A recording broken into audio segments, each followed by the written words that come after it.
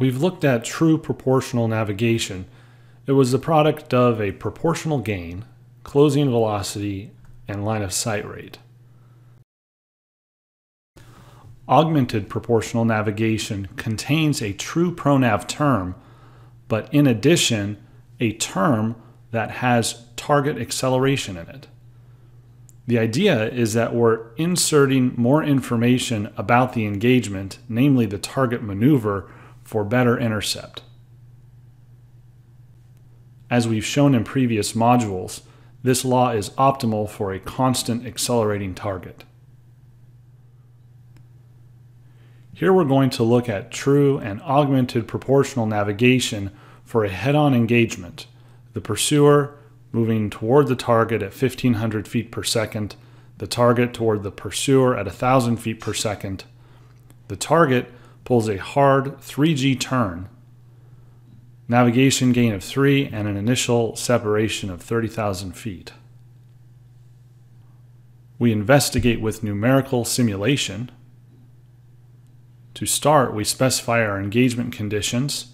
These are things like pursuer lead angle, heading error, pursuer inertial position, pursuer velocity, and for the target, heading angle, beta, target acceleration, target position, velocity, and of course the navigation gain in pronav. This input is used to determine the initial conditions to integrate the kinematics. We essentially have inertial positions, inertial velocities, and then the target heading angle, beta. That data starts with an initial input to the pronav law. Line of sight rate, target acceleration, closing velocity. That's used to integrate then the nonlinear kinematics forward one time step. That updated engagement data is fed back into the pronav law, which is used to then integrate the kinematics forward another time step. And this process continues until the final time, at which we post-process by visualizing or plotting the results of the engagement. And here's the result, true on the left, augmented on the right, where the arrows are the velocity vectors.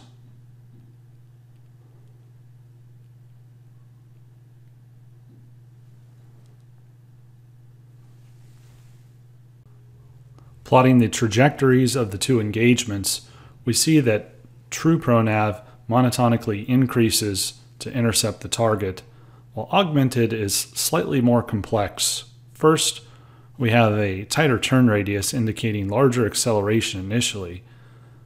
Then the augmented trajectory levels off. Ultimately, later on, though, the trajectory slightly turns down, indicating that the acceleration is actually reverse sign. Let's explore this more with the acceleration profiles for each engagement.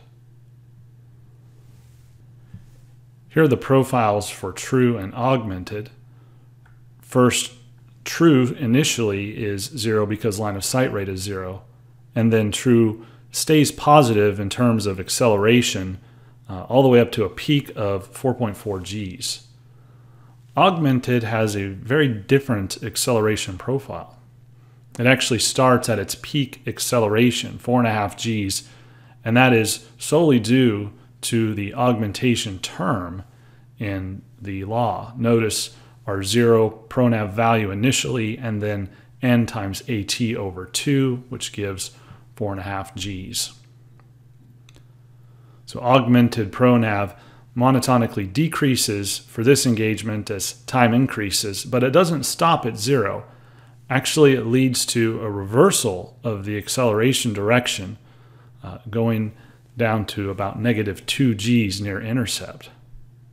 And this is consistent with what we observed in its trajectory as it had that slight inflection very late on in the engagement. Looking at the closing velocity, we see comparable values and form between both laws. The line of sight rates between the two laws are very different. Looking at true, when t is not equal to 0, we see a positive line of sight rate, while augmented is negative when t is not equal to 0. The line of sight rotation is more apparent from the engagement visualization. Notice the counterclockwise rotation in true and the clockwise rotation in augmented. For augmented, that clockwise rotation of the line of sight angle puts the pursuer above the target in anticipation of intercept. While in true, the counterclockwise rotation puts the pursuer below the target. That is, the pursuer reacts to the target maneuver being slightly behind what the target is doing as it attempts to intercept. To put it another way, we can say that augmented is proactive while true is reactive.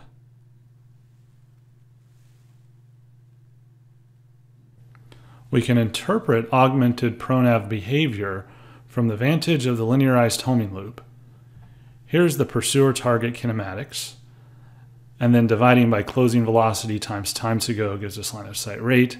Differentiating that gives us lambda dot. Multiplying by n times vc gives us the true pronav acceleration command. And then because we're assuming a perfect pursuer response throughout all of this, the command is equal to the achieved. And this is our true linearized kinematics with proportional navigation. Augmented has this additional term, and it appears very simply as an additional feed-forward term into the homing loop.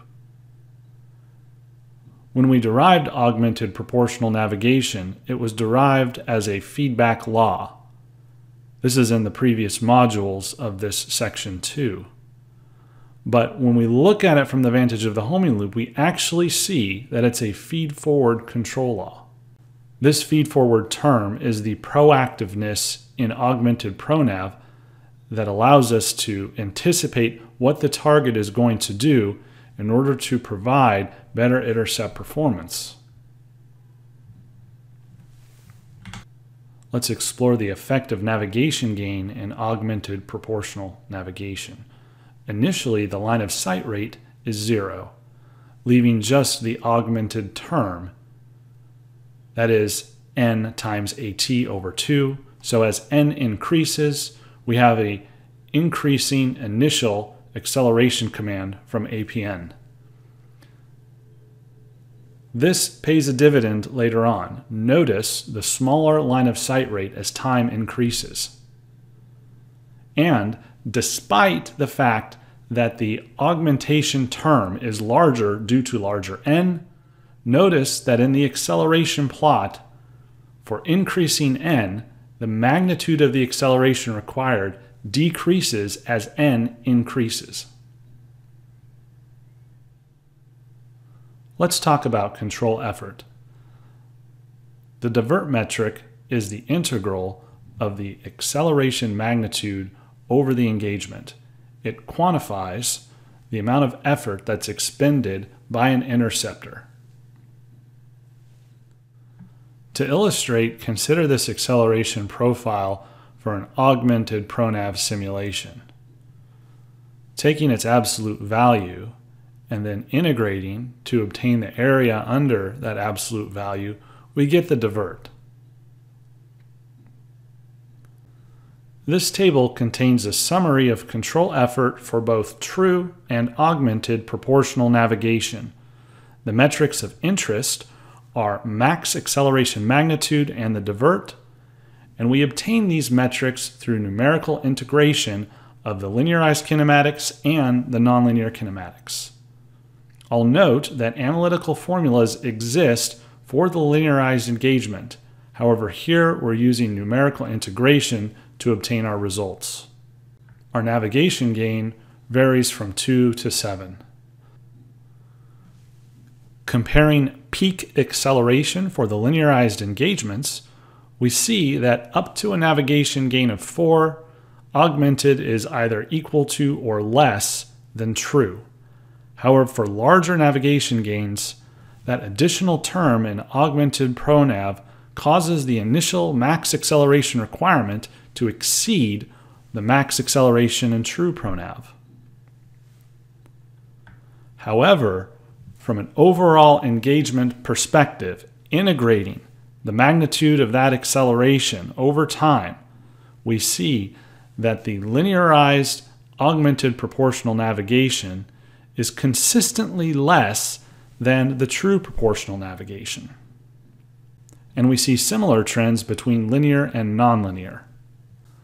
So in summary, augmented proportional navigation implements a feed-forward term in the homing loop to better correct for target acceleration. That feed-forward term contained the target acceleration. It uses additional information about the engagement, and that's why it's useful. It assumes we know what the target's going to do, and it employs that against the target.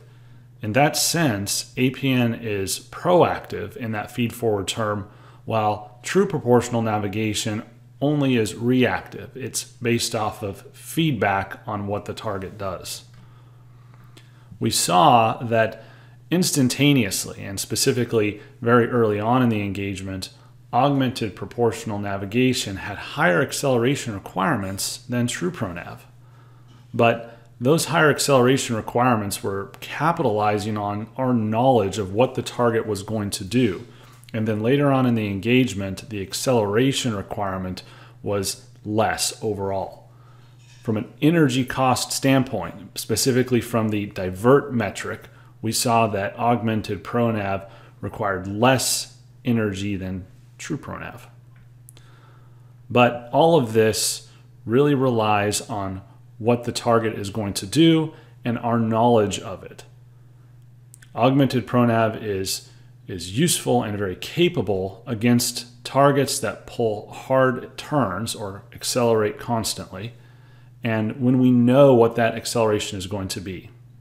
When the target does something different, then APN will degrade, and we have to evaluate whether it's suitable or whether something like a pure feedback loss, such as true pronav or pure pronav, would be more reasonable given our uncertainty about the target maneuver set.